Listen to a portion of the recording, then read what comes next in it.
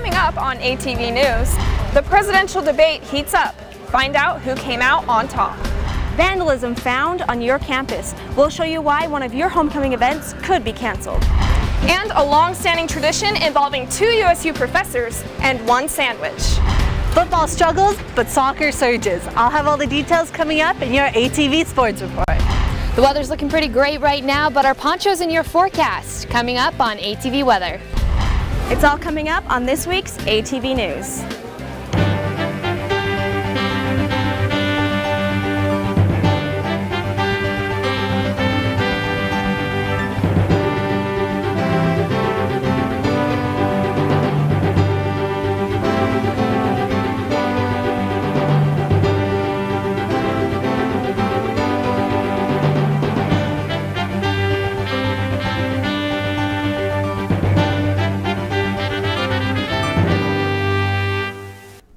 Welcome to ATV News. I'm Carly Lichty. And I'm Kelsey Keller. Election day is drawing near, but before that comes the thrill of hearing candidates fight for the seat in the Oval Office.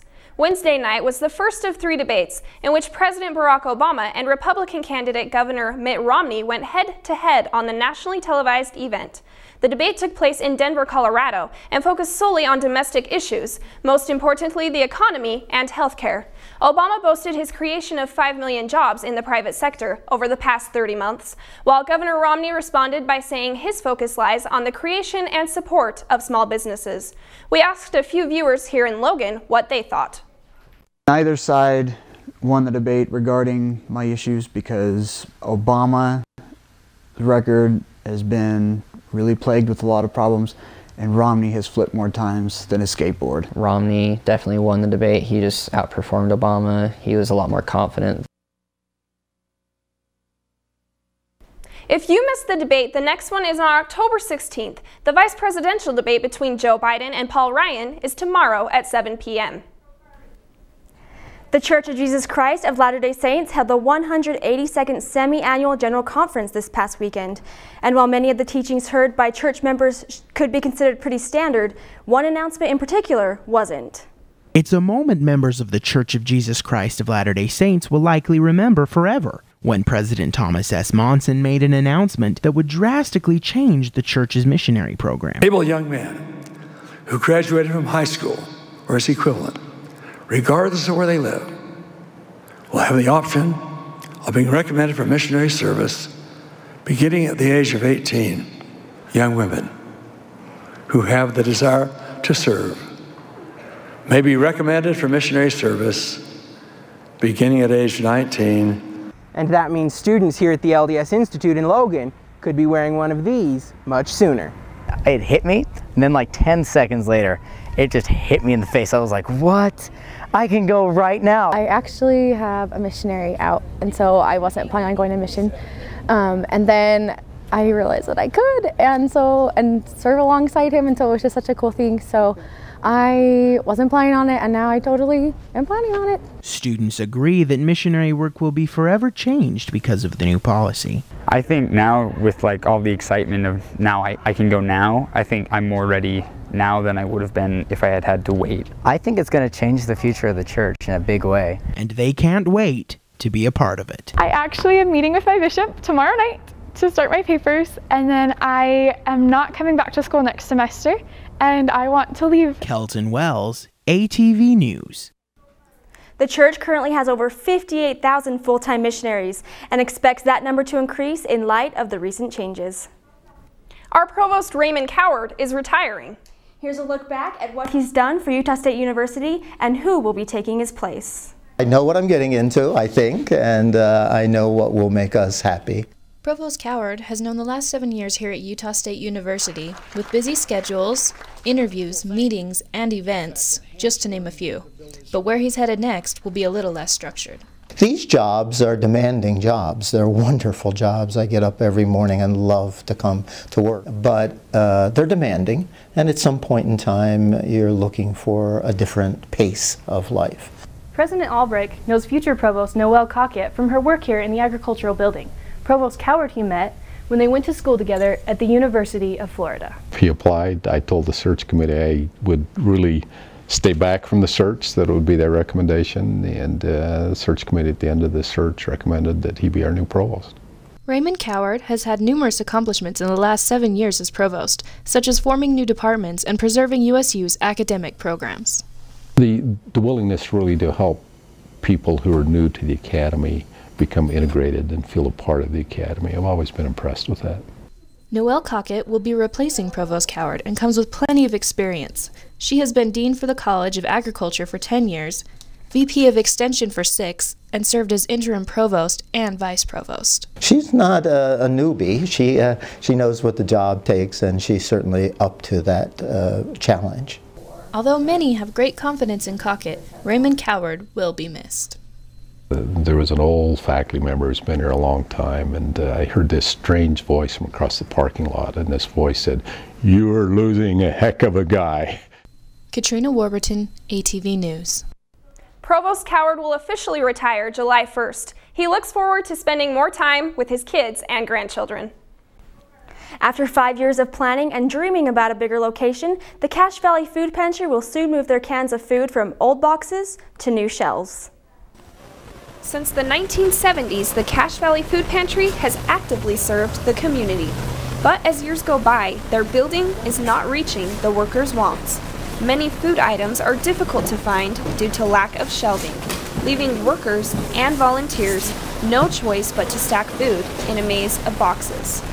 And because of small quarters, when families arrive for food, the line often trails outside into the cold. But all of that is about to change. After a long 5-year wait of planning and raising money, the food pantry now has a new building. We really picked a rotten time in the economy to try to do this, but it says a lot for the community that we're able to accomplish something like this in this economy that we're in. They hope to move into their new home in the next 2 weeks. The new building will bring many positive changes, including plenty of shelving space for food and adequate room to bring families inside and out of the cold. We built a huge building. You can see it's huge, and it's even after we move in, we won't fill all the shelves, and that was planned. I don't want to build a building that's going to meet my immediate needs. Hopefully 20, 30 years from now, the building will grow into the building. If you would like to support the food pantry, they're always accepting volunteers. Or you can go through your own cupboards at home and donate any canned foods you may have on hand. For now, the new building is full of tools, but the toolboxes will soon be replaced with food and emergency supplies. If you would like to get more involved with the food pantry, the university puts on the Stuff a Bus event starting in November. Proceeds from Stuff a Bus go to both the Cache Valley Community Pantry and the Student Nutrition and Access Center. One popular homecoming week tradition might be missing from the lineup next year. It's been over 2 weeks since the annual street painting competition, and while the paint is beginning to fade along Aggie Boulevard, it's still very visible in some places where it was never meant to be. Even though precautions were taken by ASUSU to make sure the event went smoothly, several areas of sidewalk, lampposts, and trees were vandalized with paint from the activity. Student leaders are frustrated because they worked very hard to make sure there were no problems this year. While no formal report of vandalism has been filed, ASUSU Traditions Director Sloan Bailey says that she is working with the clubs involved to make sure the damage is cleaned up. She adds that the names of those responsible for the vandalism will be turned over to campus police. Coming up on ATV News, a new building brings the governor to campus. And find out how the Entrepreneur Club can make your ideas come to life.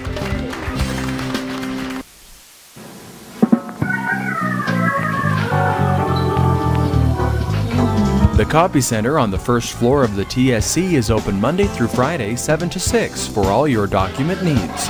Let the trained staff help you print important documents.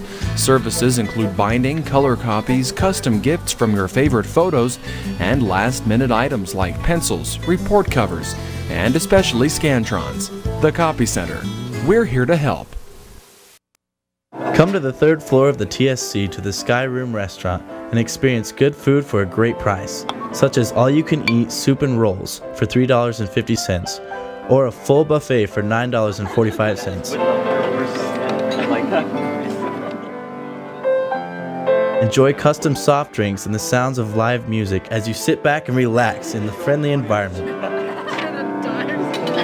The Sky Room, open Monday through Friday from 11 a.m. to 2 p.m. USU professors are making a difference in your life, inside and outside of the classroom. Brianna Bodley traveled down to Salt Lake City to speak with one professor about how she is changing the lives of some non-traditional students by teaching them a new trade. Brianna? That's right, Carly, and if you take a look at my basket right here, I have some honeydew, some squash, tomatillo, zucchini. These are all fruits and vegetables that you might find in the garden of a special set of students, a group that say they in particular are in need of some good education. I've learned a whole lot about different things out here. Now I can help my mom in the garden. Tyler Hutchings is one of several inmates working at the Salt Lake County Jail. Just locking prisoners up in jail and when they're incarcerated really doesn't do anything for the prisoners. Instead, the jail garden program allows inmates to learn skills and take classes that Dietrich hopes will one day help them step back into society. We teach them different topics of gardening, kind of focused around the green industry, so jobs that they might be able to find in the green industry. They're getting jobs either in supermarkets where they're in the produce department. Some of them have said, hey, I'm going to go home and I'm going to help my mom have the best garden ever. But before they can do that, some of these inmates have had to learn gardening from the roots up. Today they're like, this is really how broccoli grows, and you're like, yeah. You can't just go through and just pull stuff and cut stuff, and you got to learn different varieties of plants and like what the difference between a weed and a plant is. And they sell the variety of plants and vegetables they grow at a local farmers market where the inmates have a chance to communicate with local community members. We make the prices, we make the deals, handle the money, and the cops just make sure that we do what we're supposed to do. Lieutenant Dietrich says it is this garden that he sees helping inmates one day get back on their feet. Instead of just locking someone up, they're learning a skill. They're learning something that they can take back, give back to the community, support their families. Outside of the regular produce they sell, the inmates actually have a special set of pumpkins like this one that they set in a reserve patch called the Sheriff's Pumpkin Patch. And these pumpkins go out to different organizations like the School for the Deaf and Blind and the Family Support Center. Just one more way the jail is helping these inmates give back to the community. Back to you, Carly. Thanks, Brianna. Utah State's new distant education building makes it possible to be an Aggie without having to be in Logan. Steve Crass shows you how you can get an education, how getting an education just got easier. Albrecht is bringing us Moab. Last Wednesday, USU President Stan Albrecht and Utah Governor Gary Herbert cut a ribbon, but it wasn't made from fabric and it didn't involve scissors. It was a virtual ribbon cutting for the university's new tech-packed distance education building, which both Governor Herbert and student Andrew Thompson say is going to make a big difference. Absolutely. There's no question that more technology makes better. They have been at the forefront of distance learning. And, they're continuing to lead out, and this is just another example of that here today. Filled with 80-inch touchscreen monitors and the latest smart classroom technology, the building connects students in Logan to those at USU's 25 statewide campuses, giving one instructor the chance to interact with multiple classrooms at once, something Thompson is looking forward to. Definitely anytime that the professor is more integrated with the students, it's better. All this put together means students have a greater, easier access to a higher education no matter what part of the state you live in, which Governor Herbert says is nothing short of amazing. The fact that we can actually be teaching a class in Logan and actually have students participating in real time, asking questions, having dialogue back and forth with the teacher in Blanding, Utah, down in San Juan County, is really kind of a modern-day miracle. Steve Crass, ATV News. You can see the building for yourself. It's located right on 700 North, right next to the IT building. The next time you have a $1 million idea, but you're not sure how to get started, the Entrepreneur Club may be able to help you out. We got chalk right here. Today we're having a sidewalk chalk competition. Winner gets $50, and we're announcing our kickoff event for tomorrow for the Opportunity Quest. Awesome chalk cards worth $50 over here. We wanted to get the students involved and pumped about the Entrepreneurship Club.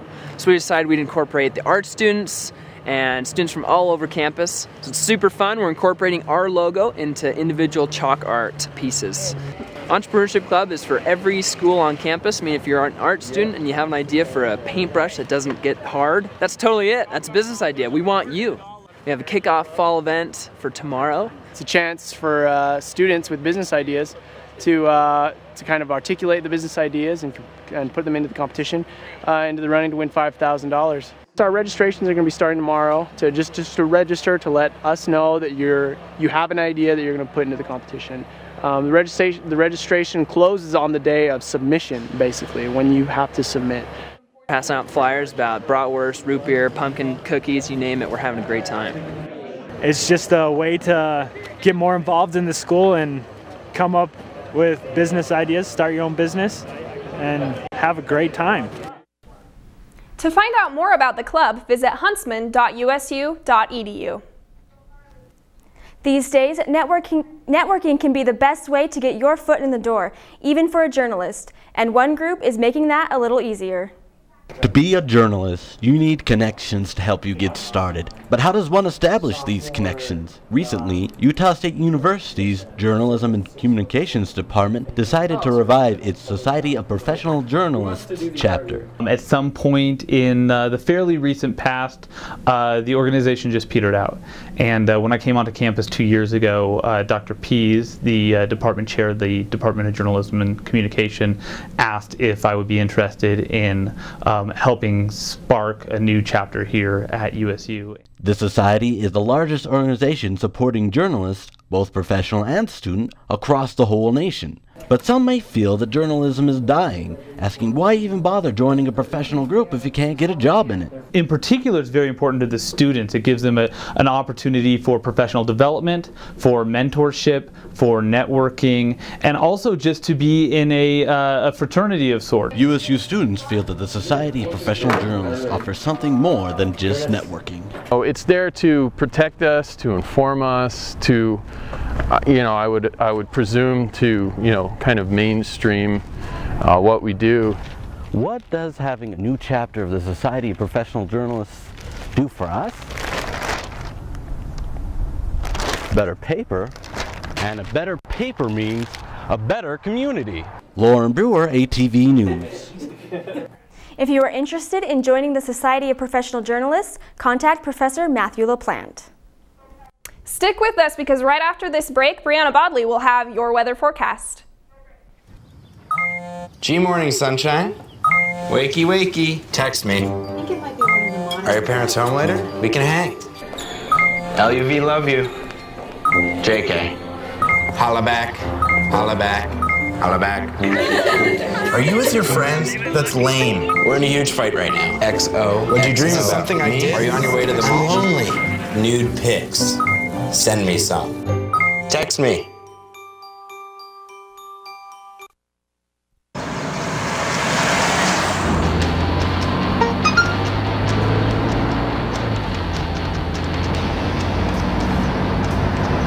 The average text takes your eyes off the road for nearly 5 seconds.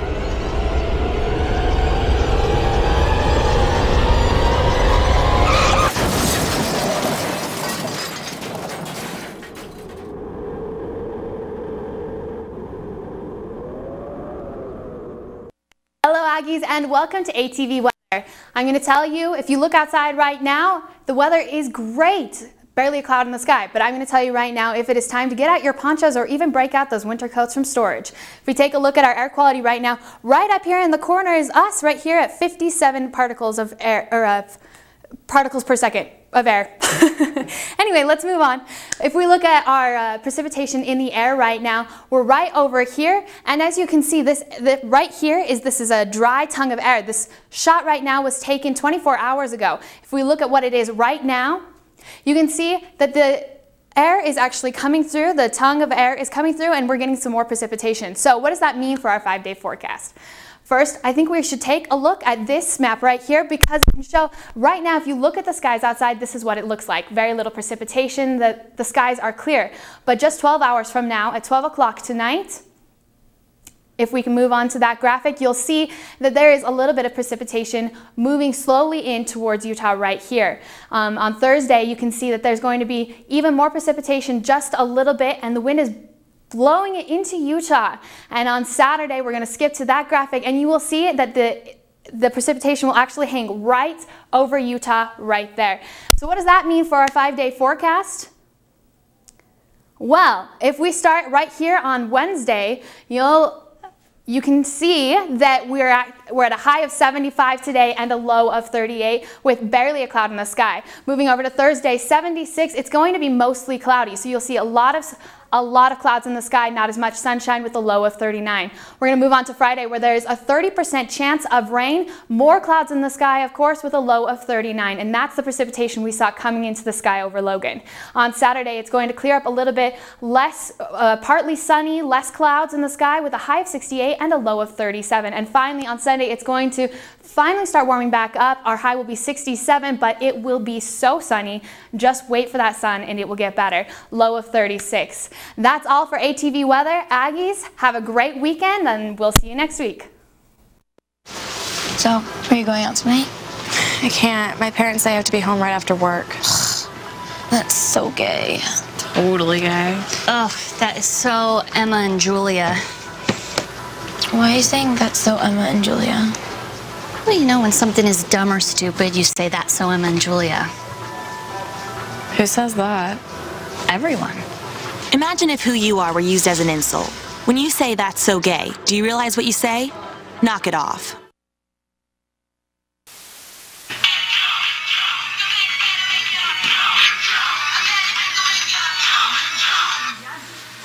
Hey man, what's up? Man, I just got out the club. I'm with two beautiful girls. We're drunk, man. We're so drunk. You got a ride home or are you driving? Yeah. I'm gonna push the Cavalier into gear. Push the Cavalier into gear! Yeah! Oh, no man, don't drive. I'm on my way. Don't worry, I'll be there in a sec. What's up, Aggies? Welcome to ATV Sports. I'm Meredith Kinney. Friday's 6-3 loss to BYU was tough for Aggie football to swallow, but thanks to a short memory and a quick turnaround, the season goes on. Yeah, there's probably 30 or 40 on each side of on each team. Where when it's that close, you know, there's going to be a bunch of plays that could have swung it this way or swung it that way, or you know, really could have swung it either way for the other team to have it kind of get out of hand and not be a close game. So, you know, you look at it and, you know, hat goes off to BYU. They made some plays and did some great things. But when you're playing against a great defense, and you've got to loosen them up, you've got to make plays down the field. And we were able to do that in the last couple of weeks when we were not able to connect down the field in this last game. Focus on the little things that like the drop balls and route running and just execution overall. And again, BYU is a good defense, but again, we go against a great defense every day in practice in our defense. And like I said, I feel like if we would have executed like I was saying against BYU, things would have came our way. But again, we just had a few drops and a couple missed opportunities. And I mean, that happens. That always happens in games. We knew it was going to go down to the wire with those guys, and it just didn't come out on our side. We asked the coordinator, or we asked Matt last week, how you could go through a game and not catch a pass like you did against UNLV. And then I started WAC play. I'm excited for it. It's been a long time waiting, trying to get the WAC championship. So that's the goal, and try to get it. Fans are still reeling from the loss. I thought it was our year. After last year, I thought maybe we could do it this year. I was bummed, but they can do it. I know they can. I'm still feeling happy about Utah State. There was no shortage of excitement for Aggie soccer. The ladies scored 7 goals in 2 big WAC matchups.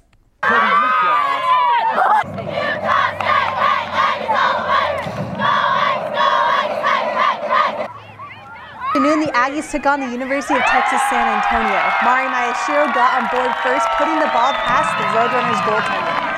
In the second half, Jen Flynn broke through and booted the ball, putting the Aggies up 2-0. And with 1 second left, Libby Lundquist draws a penalty kick. And Natalie Norris finishes off the play. The Aggies won 3-0. Sunday now. Texas State is in town. Lauren Roundy starts off the scoring early in the game. Then Flint again gets in on the action, with giving the USU an early 2-0 lead. Still in the first, Brooke Larson gets her chance. The Aggies had a 3-0 lead at halftime. Wrapping up the offensive weekend is Jade Tarver, who heads the ball into the net. Oh, nice. assist on Friday. Kylie had her first assist on Friday. You know, Roundy got her first goal of her career. Oh, really? That's her first goal of her career. Amber got her first assist and Maris got their first assist of their careers. So we were just really excited that so many people stepped up, that one, our attack was diverse and we had a lot of people contribute to it, and that we had a lot of first-timers contribute to it and step up in that way. This whole weekend we've definitely stepped up a lot. We definitely knew going into it we needed to win 50-50 balls, and that was huge for us going into the attack, because by us getting the 50-50 balls we were able to possess in the third and be able to go forward. So it was definitely good. It feels so great because that's what we've been striving for all season. We've been trying to put all the pieces together, and you know, we've been playing really great and we've had a lot of possession, but this weekend we, you know, put everything together and got goals with that possession. So, and we've been working a lot with that in practice. So. Aggie soccer is on the road this week, still riding high. They are looking for more big wins. Aggie hockey killed it this weekend on their Colorado road trip. The Skaters got out their brooms and swept Denver University, Colorado State University, and the University of Colorado. USU is now 5-0 and in great position for next week when a tough-minded Arizona State comes to Logan ready to defend their title of #1 in the West. That's it for ATV Sports. We'll be right back with more ATV news.